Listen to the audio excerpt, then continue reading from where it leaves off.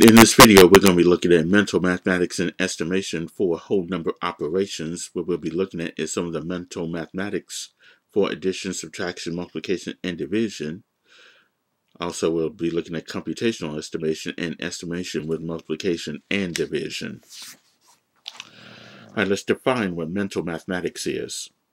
In this case, it is the process of producing an answer to a computation without using computational aids. Okay, that's basically just using your brain to compute problems without using a calculator or a computer. Computational estimation is the process of forming an approximate answer to a numerical problem. When you estimate something, you're just trying to come up with an approximate answer.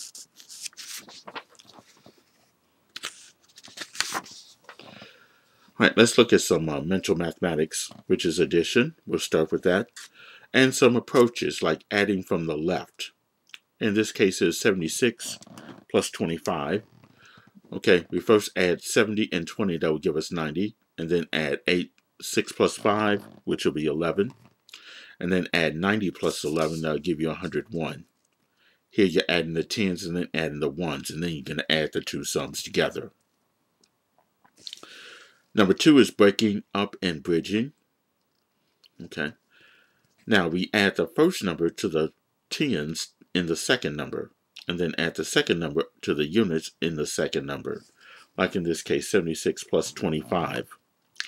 We're going to add 76 plus this 20. That's the 2 and it's in the tens place. 76 plus 20, that's 96. 96 plus that 5, which is the ones, that give us 101. So 76 plus 25 would give us 101. And then the next method is trading off. If we have 76 plus 25, okay, we can make a multiple of 10 by adding the 76, adding 4 to this 76, because that would give us a multiple of 10, which is 80. But if we add 4, here we need to trade off by subtracting 4 from the 25, which would give us 21. 80 plus 21 would give us 101. Okay? So if we add whatever number we add to the first number to make it a multiple of 10, to compensate for that, we have to subtract that same number.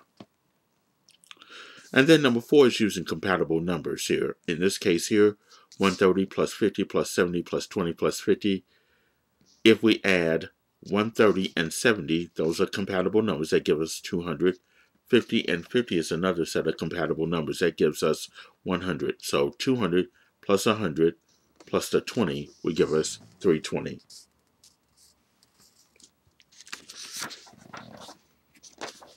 And then the fifth one is making compatible numbers. So here, 76 plus 25. Let's say this, 75 plus 25, because 76 is one more than 25, so a compatible number for that would be 75, plus that 25 would be 100. And then we got the 1 that we took away, so we add that 1 to it, that would be 101. So that would be your answer to 76 plus 25. For subtracting whole numbers, we do have some mental mathematics techniques. One is breaking up and bridging. Like 74 minus 26. We break up the 26 as 20 and 6. So if we subtract 20 from the 74, that'll give us 54. Subtract 6 more from the 54, you'll get 48.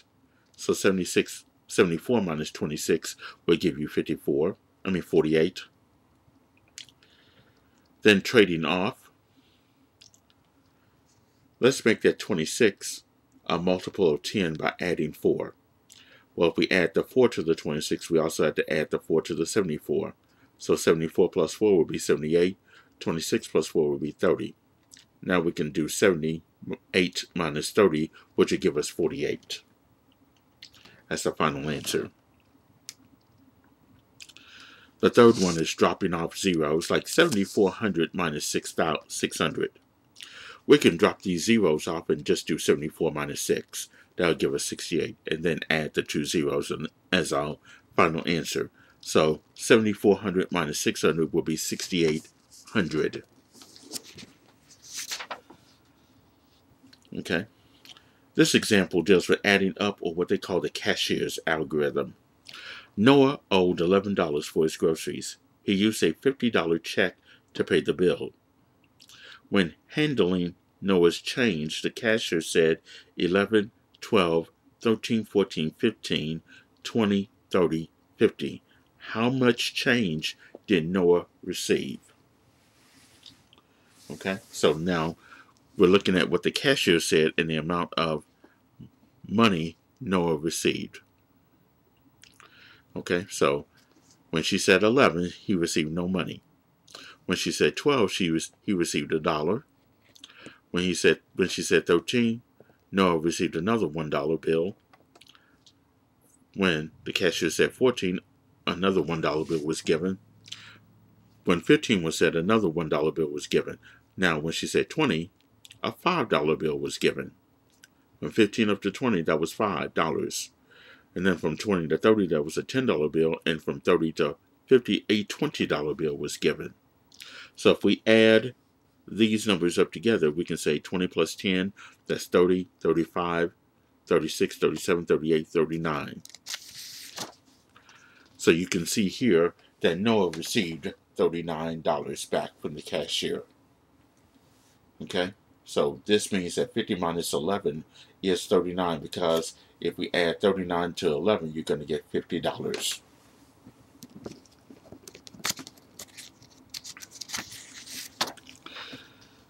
Now for multiplication, we do have some mental mathematics techniques. One is front-end multiplying. If you have 78 times 4, we first do 70 times 4, which will be 280, and then 8 times 4, which will be 32. Add 28, 280, and 32, you'll get 312. Or we can use compatible numbers. 2 times 8 times 5 times 40 times 5. A pair of compatible numbers will be 2 times 5. Another pair of compatible numbers will be 40 times 5, and then bring down times 8. 2 times 5 we know is 10. 40 times 5, well, 4 times 5 is 20, so 40 times 5 will be 200. Then multiply that by 8. Now, 10 times 200 is 2,000. If 2 times 8 is 1,600, then 2,000 times 8 will have to be 16,000. So that product would be 16,000. Also, number 3, you can think of money. 84 times 25, you can think of the product as 84 quarters, which will be $21. Okay? Because 4 quarters make up $1. So if you divide 84 by 4, you're going to get 21. So 84 times 25 will be 21. And for division, we do have some mental mathematics techniques for that. One of them is breaking up the dividend, like 5,648 divided by 8. We can break the dividend into 2 parts. So here the 5, 6 is on the left side, and the 48 is on the right side. Okay, so here we can divide both parts by 8. So 5, 6, and we break it up as 48 will be 5,600 plus 48. Divide 5,600 by 8, you'll get 700. Divide 48 by 8, you'll get 6. 700 plus 6 will be 706.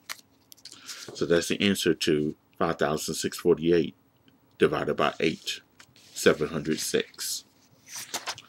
The second one is using compatible numbers, like 105 divided by 3.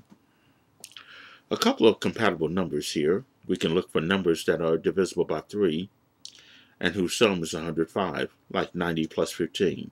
90 is divisible by 3, 15 is divisible by 3. 90 plus 15 does give you 105, so we can use those compatible numbers to do 90 divided by 3 and 15 divided by 3. Well, 90 divided by 3 is 30, 15 divided by 3 is 5.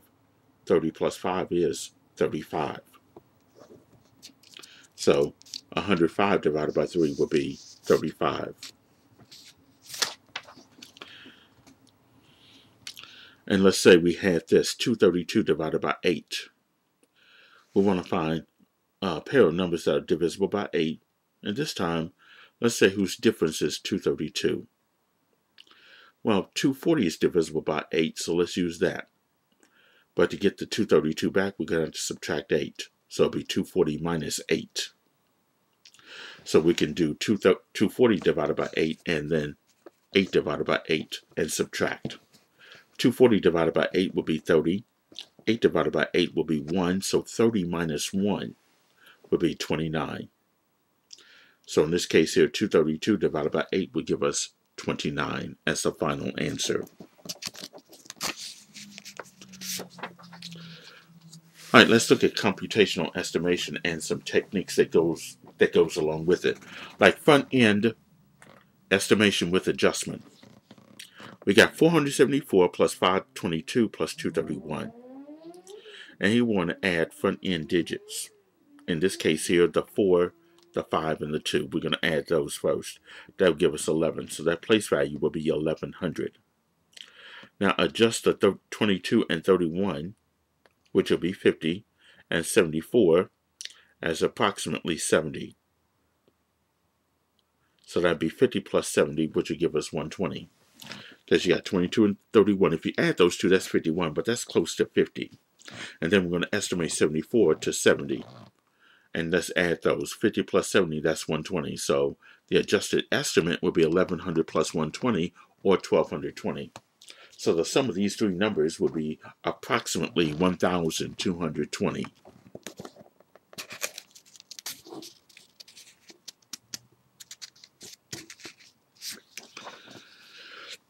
The second one is grouping to nice numbers, like 23 plus 39 plus 32 plus 64 plus 49. Look at 23, 32, and 49.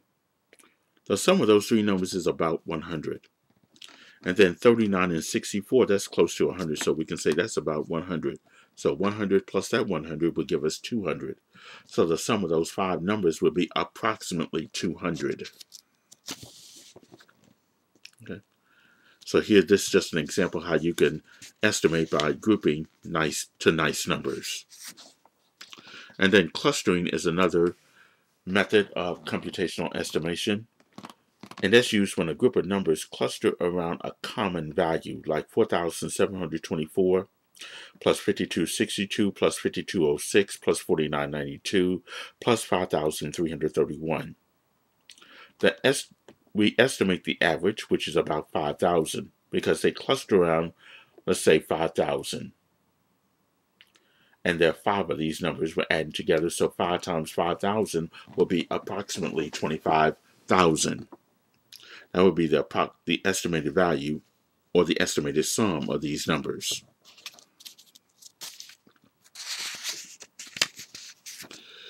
And then finally, number 4 is rounding. Let's say 7,262 minus 3,806. And we're going to round to the nearest thousand on each one of those. If you recall, the thousands place is a 7. Next to it is a 2. That 2 is less than 5, so we leave it as 7,000 in this case and just change the other numbers to zeros. In this case here, the 3,806, the 3 is in the thousands place. Next to it is the 8. 8 is bigger than 5, so we increase the 3 to a 4, and the other numbers behind it will change to 0. So 7,000 minus 4,000 will be 3,000. And we use the range, like in this case here, 7262 plus 3806. In this case here, the low estimate of 7262 will be 7,000. The high estimate will be 8,000. So, using the thousands place, 7262 will be between 7,000 and 8,000. For 3,806, the low estimate, using the thousands place, will be 3,000. Using the high end will be 4,000. That means that 3,806 is between 3,000 and 4,000. Then we add the low estimates together of both numbers and the high estimates of both numbers. 7,000 and 3,000 is 10,000. 8,000 plus 4,000 is 12,000. So the sum of 7,262 and 3,806 will be between 10,000 and 12,000. Okay, that's how we use the range method to estimate the sum of two numbers. And then for multiplication and division, we can use the front end estimation, like for 474 times 9. We start by multiplying at the front, which is 400 times 9, or 3600. Multiply the next digit, 70 times 9, that's 630. So 3600 plus 630 will be 4230. That will be the estimated product of 474 times 9. And number 2, compatible numbers. If you divide 3752 times 6, we use some number that's a multiple of 6, which is 3600.